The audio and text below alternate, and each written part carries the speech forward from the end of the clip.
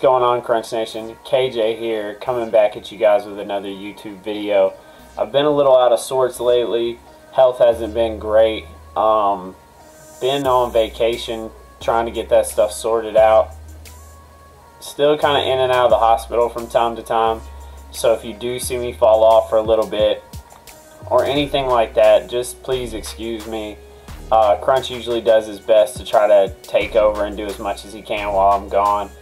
I was supposed to be on vacation, supposed to be at a friend's wedding. Got super sick, ended up in the hospital. Didn't even get to make it to the wedding, and then had to come back from Tennessee and have been sick for the last week. Still trying to get medications in the right order and get everything situated to get back to normal life. So I'm still going to try to do as much as I can to do this. Still working to see if I'm even going to be able to go back to work. And all that good stuff. So please, you guys, just excuse me if you see us fall off from time to time. Like I said, I do have medical conditions that do prevent me from sometimes being able to do just about anything. But let's jump right into the video. Today I kind of want to go on a little bit of a rant. I've been kind of lurking in the shadows, haven't been playing too much. Like I said, I haven't been super healthy. But I've still noticed that EA is on something right now. When you look at the kickoff, their new promo they came out with, supposed to be, you know, the kickoff to the season, supposed to get us excited about football, supposed to get us excited about MUT, supposed to just kick off the entire season. What did they do? So you come in here and look for this, you get a couple of tiers. So far I've only gotten 25 stars, so I've earned up to tier 3.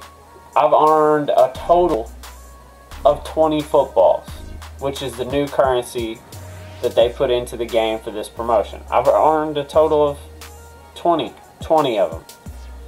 Next will be 10 more, so I'll get 30.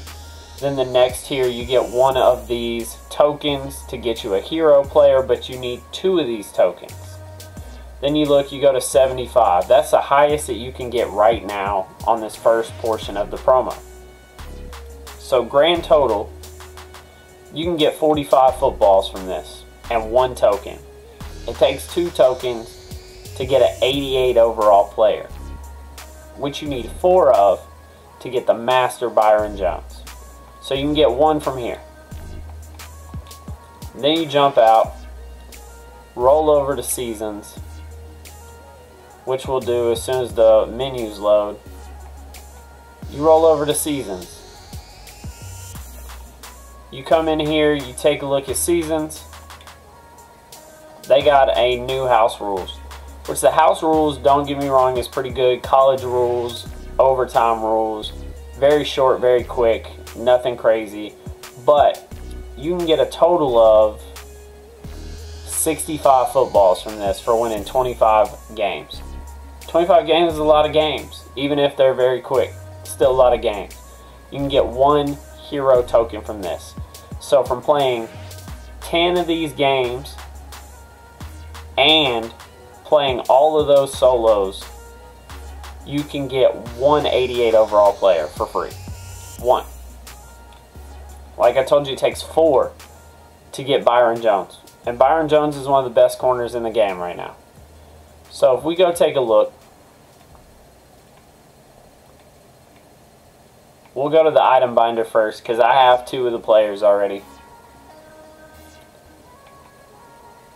So let's go to item binder. Let's go to quality elite. Todd Gurley. Right now. Going for 150K. 150K. Trent Williams. 152K. Basically 150K a pop. That's 300,000 coins between these 88 overalls.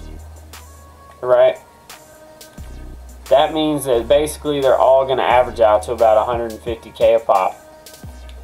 That means to get Byron Jones finished completely, it's going to take you about 600,000 coins. 600,000 coins if you just do it by coins. Let's check just to be sure. We'll check on the other two cards. So let's take a look. 150k. 150k. Right? So even where I'm at with 2 players, right? It's going to take 300k to get Byron Jones. Granted, you'll get Byron Jones, his power up, and you'll get 2 of these players back, You will, which isn't bad. I don't disagree with that. The set is okay for Byron Jones. The price to do the set, the ability to get the cards, is where the issue comes in. So not only is that the problem, then they've got something against us making coins. Why? Why do they have something against us making coins? You look at this right here. Packs 50,000 coins. It contains one 81 plus overall player.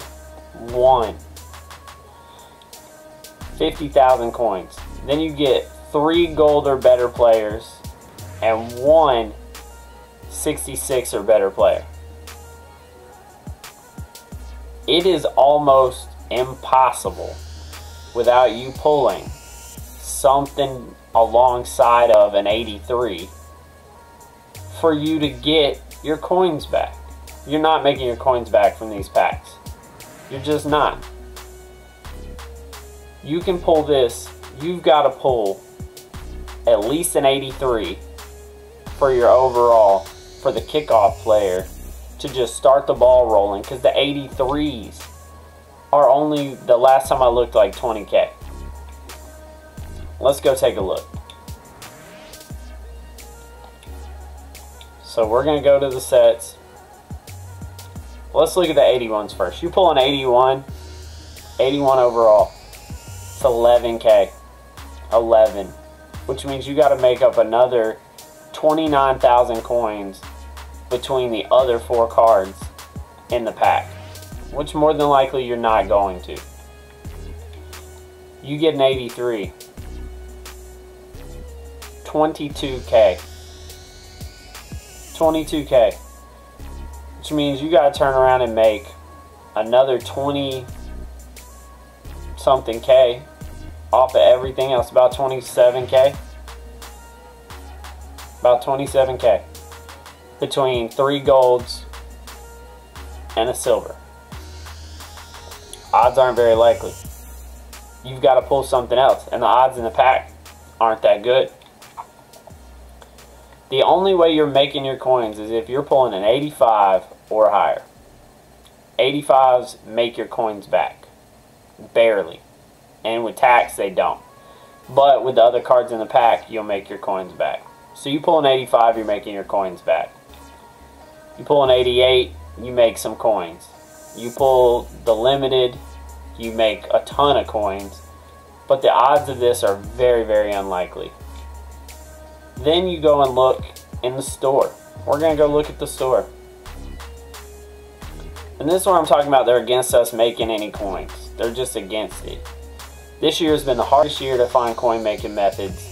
You go to the kickoff reroll, 75. Let me lower this so that you can see. 75 footballs. 75 footballs to roll an 81 to 85. Why are you capping it? Why are you capping it at 85? Granted, you can roll this set, and as long as you roll a 83 or above, you make footballs back. You barely make any footballs back for an 83. You make a ton of footballs back if you roll an 85, but the odds are you aren't doing it. We'll do one. Watch, just because of this, I'll roll an 85 on this one. Then the animation is the same animation. I told you, just because I'm doing this, I'm going to roll an 85. But let's look. You rolled an 85. That is 180 footballs. 180 footballs. So I can do 2 more rolls. Basically, I can do 2 more rolls from pulling the highest overall pull that you can pull in this reroll set. Which odds are, if I do that again, I'm not getting these back.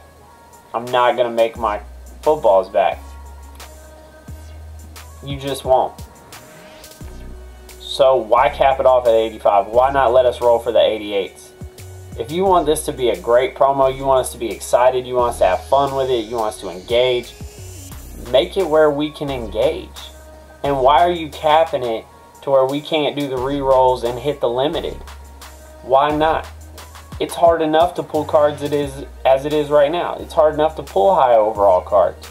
You can sit here all day and just pull packs just over and over and over, and you're not going to pull that great of pulls. You just won't. Sit here and do this all day. You'll pull golds. Every once in a while you'll pull an elite. But there's no way for us to engage in the promotion. There's no way for us to engage other than to play the game, which is great. Everybody loves playing the game. That's why we play the game. But at the same time, why are you going to take away a portion of the engagement? Why are you going to make it where all we can do is play the game and then you have to wait? Nobody wants to wait. If you want excitement in the game, you want us to engage with the game, why are you going to take away the ability for us to engage in the game? Like I said, I rolled 3 of these straight. This is the 4th one, I believe. And we pulled nothing. Absolutely nothing. I didn't make my coins back on almost any of those. Nothing. But you can only, for this week, get 188 overall player for free from engaging heavily in this by playing tons of solos, by playing a bunch of house rules games. There's no point in opening the packs because you're not going to make your coins back unless you hit huge on it. So there's no methods because they capped them. How are we supposed to come up with a method to make coins? How are we supposed to engage in the game and build up our coin stack to buy the cards that we want to play your game when you're capping us? You've got to give us the ability to engage. You've got to give us the ability to pull the cards. That's why Cooks is like 2 million coins or something, because there's no way for any of us to pull them. There's no way for any of us to engage in the game, to go after Cooks, other than putting money or using our coins to open up packs that we're going to lose on. So what is the point? I just don't get it. It doesn't make any sense. It just doesn't.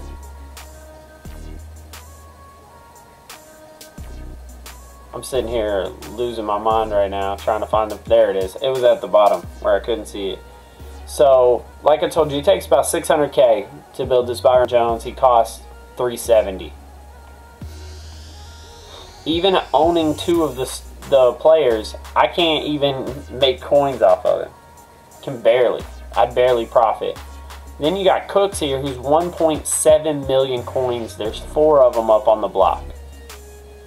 Nobody's going to have this card unless they pull them or they just buy tons of packs and they use their coins to purchase him. But he's not worth 1.7 million coins. Yeah, he's probably the fastest receiver in the game right now, but he's not worth 1.7 million coins. He should maybe be 800,000 coins. 700,000 to 800,000 tops. And more people would buy him, and more people would be using him and engaging in your promotion, EA. I don't understand. And I don't get it. So I had to sit here and go on a rant with you guys today. Not a normal video for us. Normally we do gameplays, pack openings, coin making methods. But we can't make coins because you won't let us. Why is it capped out at 85? We should be capped out at the ability to pull the limited. Why not? What's the difference? What does it hurt y'all for us to re-roll these? People would be buying tons of training. People would be buying tons of players to get footballs. People would be engaging and doing all kinds of things. Crazy, going through, doing all of this stuff. If we had the ability, people would be opening packs. Packs would be rolling out right now. You would have streamers, YouTubers, everybody and their mother out here ripping packs if we had the ability to get anything out of it. But you can't get anything.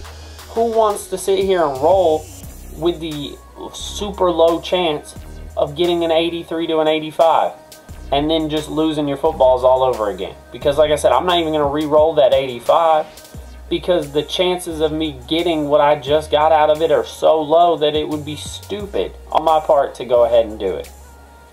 EA, you need to get back to us. Get back to your consumer base. Get back to your customers. Stop worrying about your money. Stop worrying about all of that. Stop. Just get back to your consumer base. That's the problem. You're so focused on y'all's pockets, everything. The economy of the game, worried about how you can get us to spend more money, how you can get us to do this. Worry about us playing your game. That's it. That's all we're here for. We're here to buy your game, play your game, engage in your game. You'll get way more engagement and way more money if we're enjoying ourselves. But we're not. We're not enjoying ourselves. The gameplay is a little bit better this year. A little bit. But there's tons of bugs. There's tons. You can't even play MUT squads right now. Because if you try to play and you're the quarterback, the other person that's the head coach gets flipped onto the quarterback, and the quarterback gets knocked out of the play and isn't even there. And y'all know about it. But you're too busy capping off reroll sets instead of worrying about that kind of stuff. Worrying about franchise that hasn't been changed in 20 years. Worrying about the fact that, oh, they got methods and loopholes to make coins, and who cares? Who cares how many coins we have? Who cares? It's fun. It's something for us to do. Stop trying to worry about what we can't do and start focusing on what we could do. We would be playing, having tons of fun. Yeah, last year the gameplay was garbage. It was. The gameplay was horrible last year. So all everybody did was make coins, stack coins, build their teams. Why can't we have both? Why can't we have both? What is the problem with us having both? That's my question. Anything you guys are having problems with, anything you guys are seeing as well, put it in the comment section. I'm sorry this is a very, very long video. It really is. So excuse me for that one. Sorry guys, I got on my soapbox and didn't want to get off. But just hit me and Crunch up in the comment section. We're just trying to get in front of EA. Get somebody to say something, to see something. So hopefully something will change. Maybe they'll change it on the second part of this promotion. Who knows? Who knows what they're going to do. But let's slam the like button. Let's get the views on this video. Let's get this out there. Let's see how many people we can get on it. And hopefully we can fix Madden. Hopefully we can. It ain't even fix franchise anymore. It's fix Madden in general. Because we're not really doing anything good right now. The only fun anybody's having is the gameplay's a little bit better this year. A little bit. But there's still tons of bugs, tons of things that need to be tweaked. But in terms of engagement into Ultimate Team is bad too. So your franchise is bad. Your Ultimate Team is bad. What's going on? But like I said, I'm going to get off my soapbox. I'm going to stop this one right now. If whatever you guys are having issues with too, bust it in the comment section so that maybe, we can do a video on that or anything like that. If you guys enjoyed it, like, comment, subscribe as always, and we're out.